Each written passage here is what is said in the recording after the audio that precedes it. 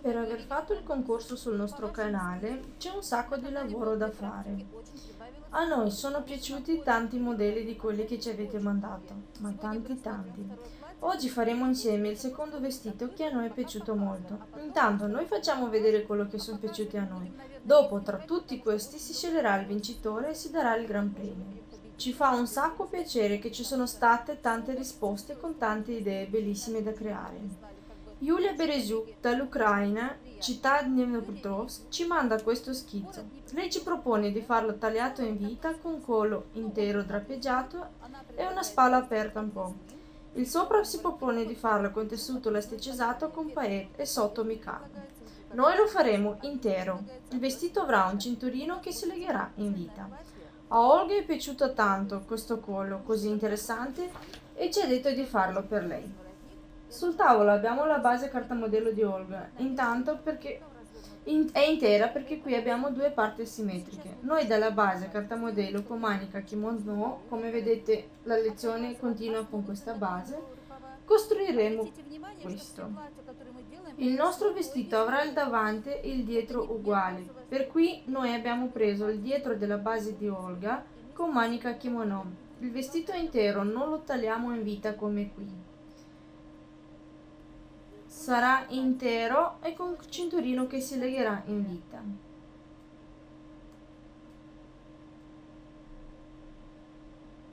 Vedete, questa parte qua sarà tutta intera, avrà solo un cinturino che si legherà in vita. Abbiamo questo bellissimo tessuto elasticizzato, è un jersey un po' più pesante con una trama in lurex. Così uguale a questo c'è anche la versione oro, pesantino, però noi scegliamo il nero per Olga.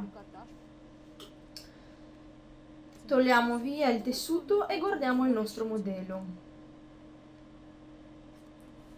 Il vestito è asimmetrico, per cui scriviamo davanti dritto. Scriviamo intanto così perché il nostro vestito avrà il davanti e il dietro assolutamente uguali, per cui il dietro e il davanti verranno tagliati insieme. Per non sbagliare dove fare il drappeggio scriviamo intanto così. La distanza, questa qui, dove iniziano le nostre spalle, è di 19 cm. Così il collo non viene proprio alla base. Adesso noi dobbiamo costruire questo collo e sulla base già fatta faremo il nostro drappeggio.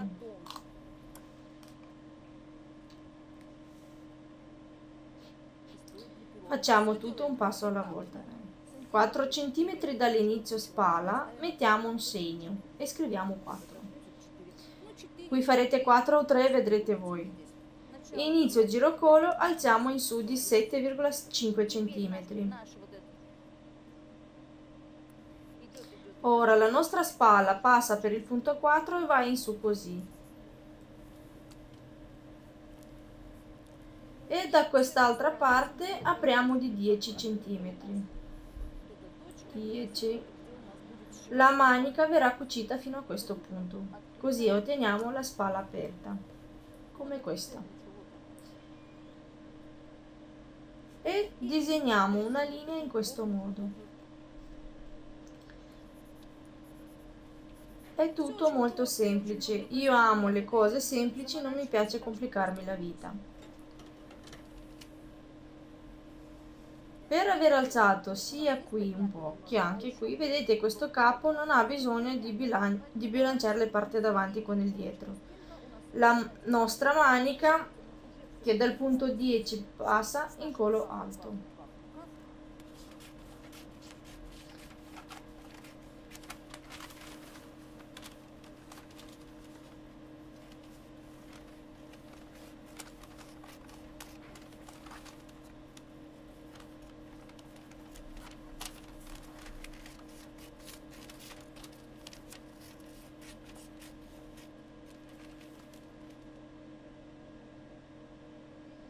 Il drappeggio invece lo facciamo direttamente sul tessuto.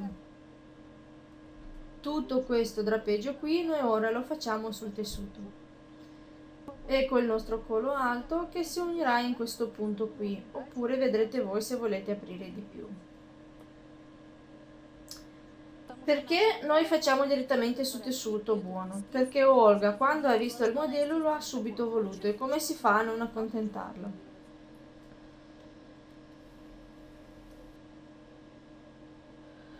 Il cartamodello della manica kimono ormai è stracalcolato, noi tutti lo abbiamo già da mo'.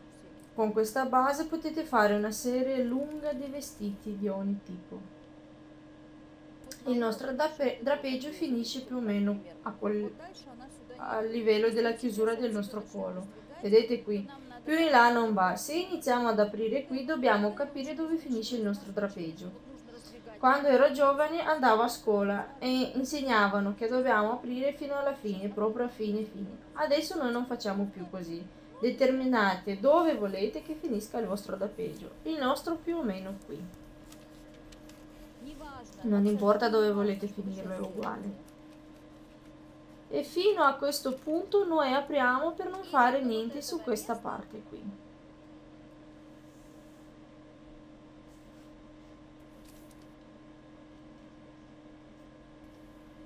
Quando aprite qui non serve calcolare ogni millimetro, non importa come aprite.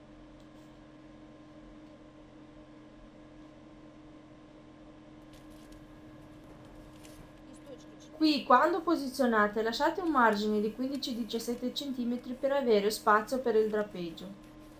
Dal punto 4 primo taglio.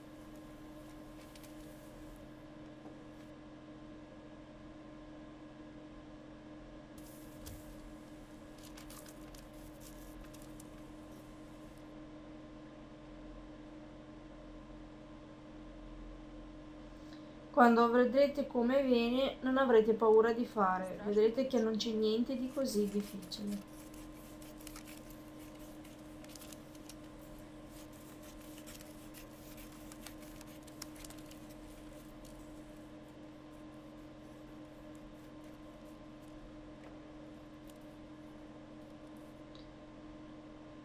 Vedete come viene? Ora posizioniamo tutto.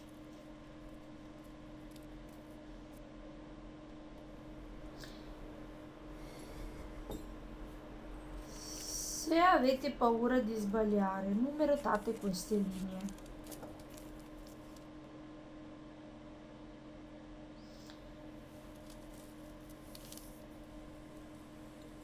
Ora vi spiegherò tutto e vi dirò dove bisogna prestare attenzione.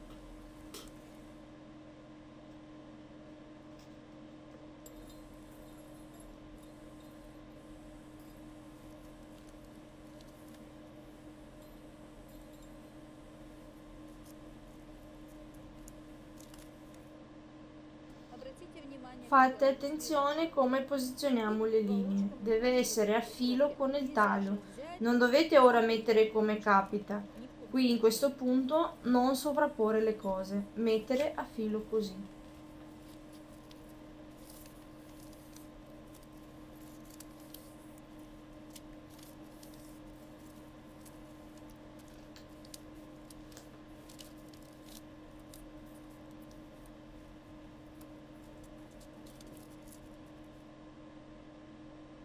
Vedete, questo punto non dovete sovrapporre, a filo col taglio.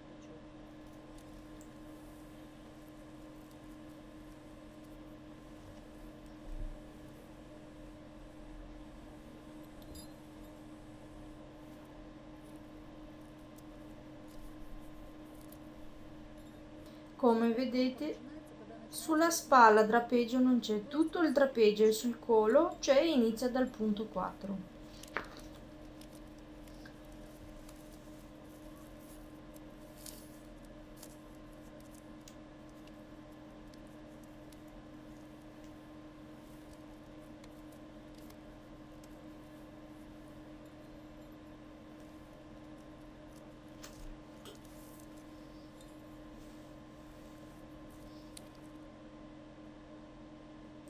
Quando taglieremo tutto capirete meglio come viene fuori.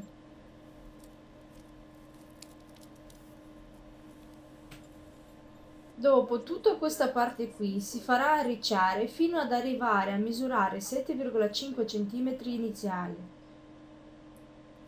Iniziamo a tagliare. Margine cucitura 1 cm. Vedete qui? Fa angolo. Voi non badate, andate morbidi così.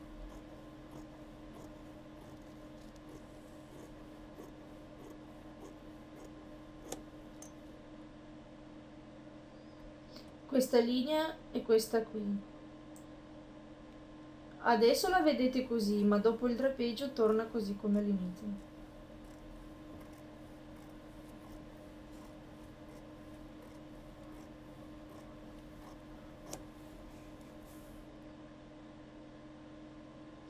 Vedete, fate le linee belle, non serve stare proprio a bordo di queste linee del drapeggio.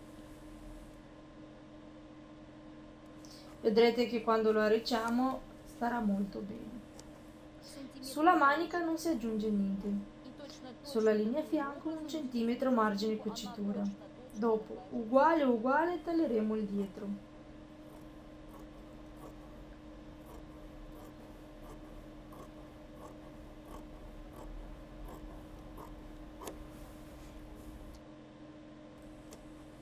Linea vita, segniamo. Sull'orlo aggiungo 1 centimetro per sicurezza. La nostra Olga ha una forma di malattia, ogni cosa che vede la vuole. Chissà che assomiglia.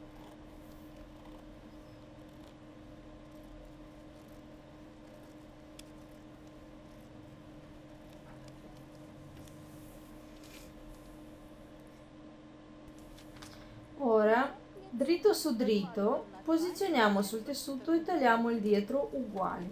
Io adesso tolgo il cartamodello e lo taglio già in base al davanti.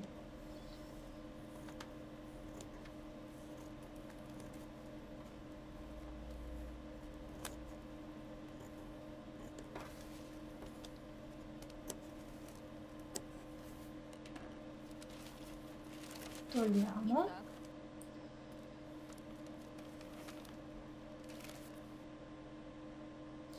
Per il dietro non c'è niente da pensare, si taglia in base al davanti.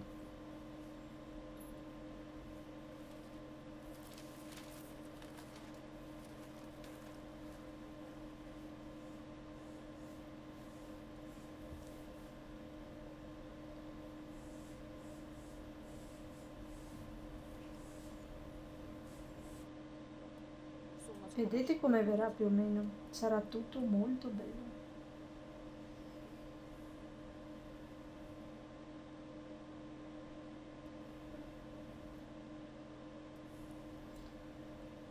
Tagliamo il dietro.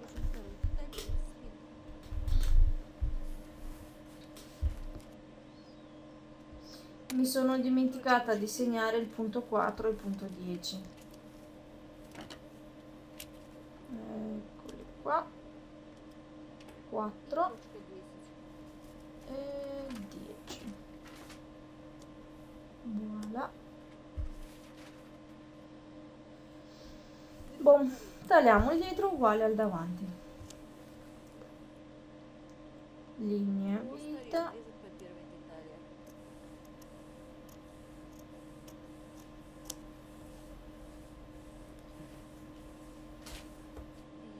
Linea vita segniamo. Punto 10.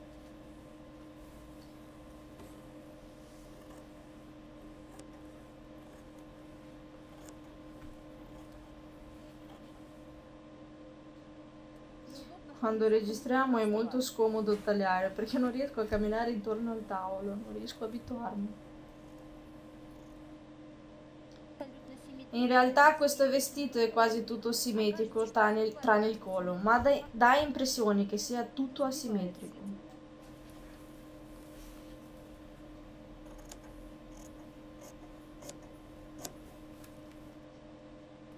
Linea vita. Punto 4 0,10. Bene, il nostro davanti e dietro sono pronti. Nel prossimo video imbastiremo tutto e faremo la prova. Avevo già detto che lei ha la mia stessa malattia, tutto quello che vede vuole. Ha visto questo collo e lo vuole subito, ormai tutti qui lo vogliono. Vedete quando mettiamo combacia tutto, ma quando lo hai aperto così davanti sembra tutto asimmetrico, per cui controllate bene tutto. Per adesso è tutto, io vi saluto, con voi sono stati Paustina Mikhailovna, tutto il nostro team e Iulia Bereziuc, che diciamo un grande grazie. Nel prossimo video imbasteremo tutto e faremo la prova.